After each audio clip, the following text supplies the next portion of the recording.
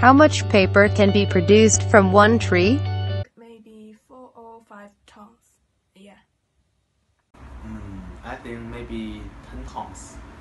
However, those answers are all overestimated.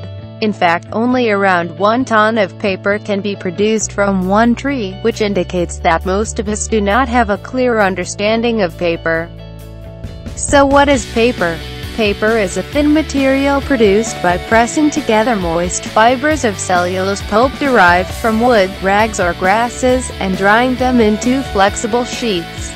It is a versatile material with many uses, including writing, printing, packaging, cleaning, and a number of industrial and construction processes. But, is there any of the environmental impact? Actually, the paper-making process is not a clean one. According to the U.S. Toxic Release Inventory report published by the U.S. Environmental Protection Agency (EPA), pulp and paper mills are among the worst polluters to air, water and land of any industry in the country. The World Watch Institute offers similar statistics for the rest of the world.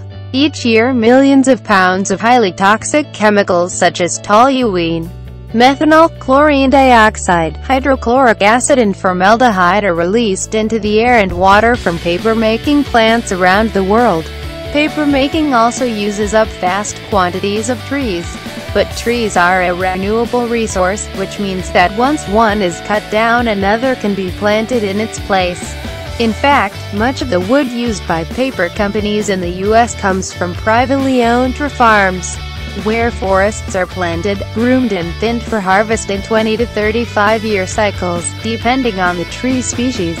Around the world, tree farms supply 16% of all wood used in the paper industry, while the bulk comes from second-growth forests. Less than 9% of the wood used to make paper is harvested from old-growth forests, which are impossible to replace because of their maturity. There are still some paper-wasting behaviors around us. Maybe first when printing, just put 1 or 2 slides on one page of the paper. And also when taking notes, just use part of the notebooks, which I mean, don't make full use of the notebook, just write words on several pages. I think lots of people will leave much tissue after their meals. Yeah, and in China there are lots of examinations which will spend lots of papers. So I think it is like waste of paper. I think that when I go shopping, and people sometimes they prefer to use the paper bag. But some people just use the paper bag for one time and then throw them away. But in fact, it can be used for a lot of times. And sometimes people only buy a very small things such as one coat or just a box, but they will use a very big paper bag. In fact, they can just use a very small paper bag, and that will also save some paper, I think. How to correct those behaviors? Maybe we can use the computer to see the PPT slides or some other documents, which means we don't print them out. And if you have to print the slides out, put more slides on one page. And also we can use fewer paper cups and paper plates. I think when we need to write down something, we can use computers, iPhones, or something else. And when we eat meals, we can take away those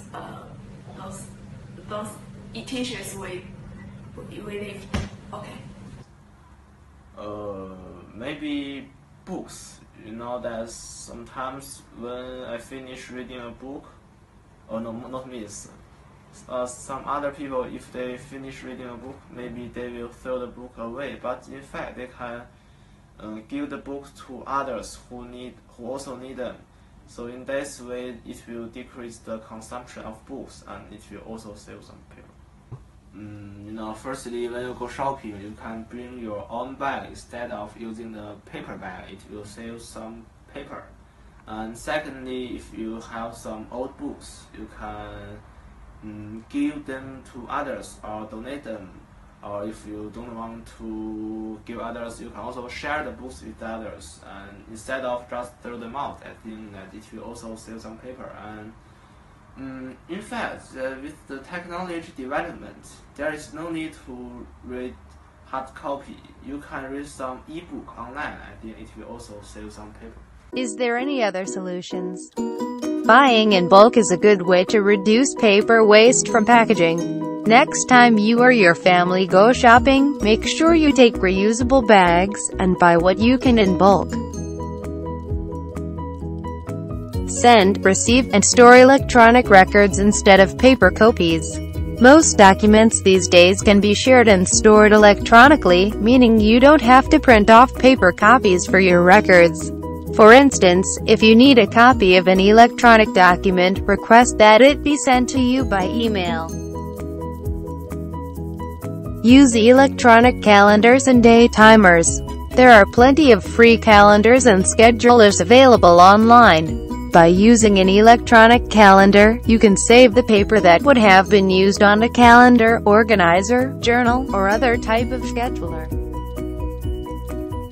Use reusable cloths instead of paper products.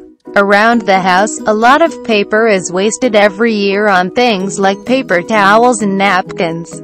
To replace paper towels in the kitchen and bathroom, use tea towels to dry dishes, old rags to clean, and sponges to wipe up spills. To replace facial tissues, invest in a few handkerchiefs that can be washed and reused. Use real dinnerware instead of paper. When you have a party or any time the paper plates come out, ask to use the real dinnerware instead. If your family likes to go on picnics or camping trips, invest in reusable plastic dinnerware. You can get plates, bowls, cups, and utensils that are durable, unbreakable, reusable, and not made from paper. Use paper from other plant sources. There are times when it's simply not possible to avoid paper-like products. Luckily, there are tree-free paper products available that are made from alternative plant sources, and many of these have a lower impact on the environment. Use reusable grocery and lunch bags. Many grocery stores provide paper bags to pack groceries. You can save paper by investing in reusable grocery bags. Similarly, if your lunches are normally packed in paper bags, ask about switching to a reusable lunch bag instead. Send e-cards. Lots of people like to send greeting cards for birthdays, holidays, and other events, and this leads to plenty of paper waste. Instead of sending paper greeting cards, send electronic greeting cards for future celebrations. Read e-books or library books. Printed books are made with paper, so you can save paper by using public versions of books that are available at the library, or by reading electronic copies instead. Use computers instead of notebooks for school and work. School and work notebooks are a great way to keep track of things you're supposed to learn and projects you're working on, but you can save paper by keeping electronic notes instead. Buy recycled paper products. There are paper products available that are made with recycled paper, which means that no new trees were cut down to make those products.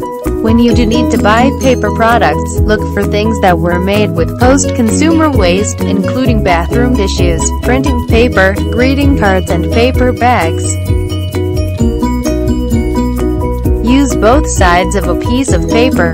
When you do have to print or write things down on paper, make sure you write on both sides. When writing in notebooks, always fill the pages completely, and don't start a fresh book until you've filled all the pages. Reuse gift bags, wrapping paper, newspaper, and tissue. When you get a gift, keep the bag or wrapping paper it came in so that you can use it again for another gift. Newspaper can also be repurposed as an eco-friendly wrapping paper or tissue paper to stuff a gift bag. Turn old paper products into crafts. There are plenty of crafts that require paper, so instead of using fresh sheets, why not reuse old paper? You can use old newspapers, cards, and other materials to make things like origami, wreaths, and paper flowers. Recycle paper you can't reuse. Paper that goes in the garbage just ends up in a landfill. But paper that goes into the recycling bin can be sent to a special facility and turned into something new. So, it's time to save paper from now.